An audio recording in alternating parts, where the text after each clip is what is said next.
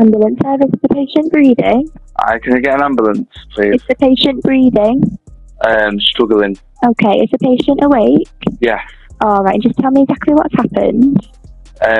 She's finding it difficult to breathe. Alright, are you with her at the moment? Yeah. Just going to ask a few questions, but they're not delaying the help. How old is she? Mum, how old are you? 50? 56. Okay. Is that her in the background speaking to you there? Yeah. Okay. Alright, does she have difficulty speaking between breaths? Yeah. Okay. Does she have any flu-like symptoms as well? Do you have any flu-like symptoms? Yeah. Yeah. Okay. And is she completely alert? Yeah. Okay. I'm organising help for you now. Just stay on the line and I'll tell you exactly what to do next, okay? So we will get an ambulance out to you as soon as possible, or as soon as we have an ambulance available. We are very busy this morning, but we will be there with you as quick as we can, alright? Ambulance system. Hiya, Breathing. she's struggling now. Okay. I have called an ambulance. Is the patient awake? Yeah. Okay, tell me exactly what happened. Sorry, say that again. Tell me exactly what's happened. She's struggling to breathe. Okay. She's not dying, she's just, I think she's struggling. Okay. I'm organising help for you now, so stay on the line and I'll tell you exactly what to do next. Okay. I'm dying. Hurry up. Okay, we're very busy and we aim to be with you as soon as possible, or as soon as we have an ambulance available. Currently, it's likely it could be over an hour and a half, but that's from your first call. Right. Okay? Is there anything I can do in the meantime? In the meantime, yeah, just keep reassuring her, okay? Ambulance service, is the patient breathing? Kind of, yeah. I've already logged the call. Is the patient awake? Yeah. Okay. Alright, so you've already called for an ambulance, is that right? Yeah. Okay. Patient's Patient's condition's mouth not is going worse. all white. Sorry? Patient's mouth's going all white. She's probably going to die. Stay on the line with me, okay. So just tell me exactly what's happened.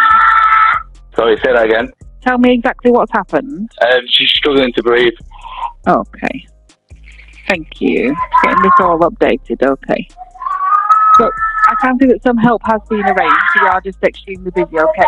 You need to calm down. Keep reassuring her, okay? They're coming, they're on the way, they're here, they'll be here in a couple of minutes. Concentrate on her breathing instead of shouting, okay? Yeah, just concentrate on your breathing. I told you.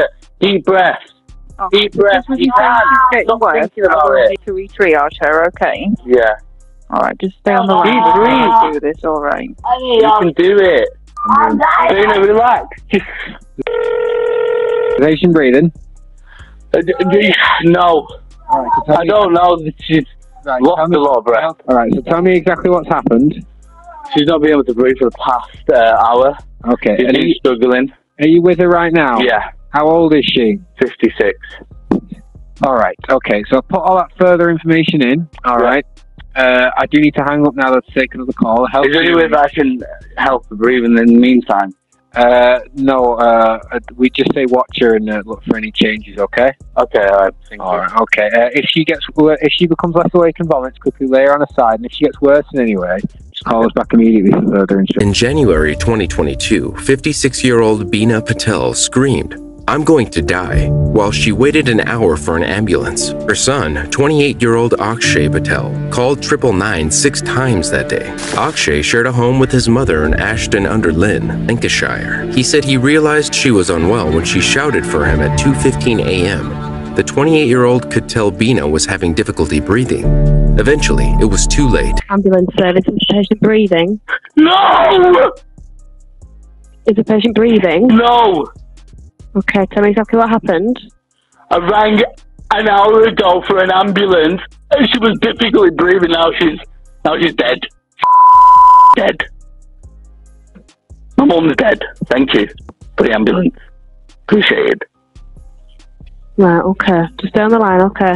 Akshay said he couldn't tell his mother about the incredibly long wait times. He tried to take her to the hospital himself, but Beena couldn't stand up or get downstairs.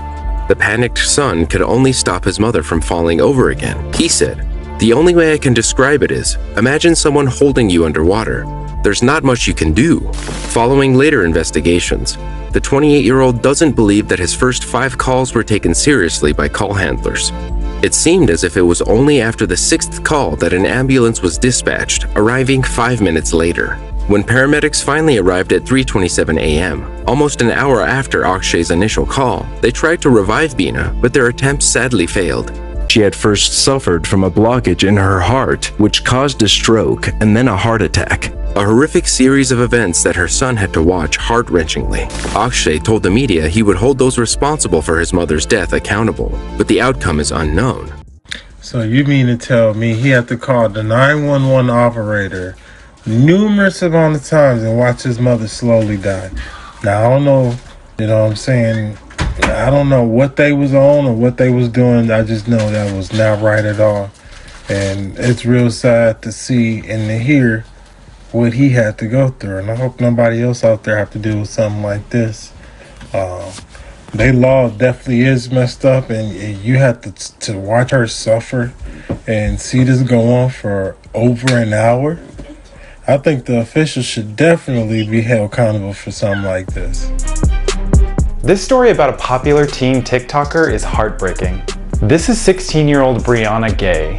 On TikTok, she had thousands of followers subscribed to her lip-syncing and dance videos. But after posting one last video on Saturday, tragedy struck. That afternoon, police say they were called to a park where they found Brianna's body along a path. Her body had multiple stab wounds and she was pronounced dead at the scene. Brianna was transgender.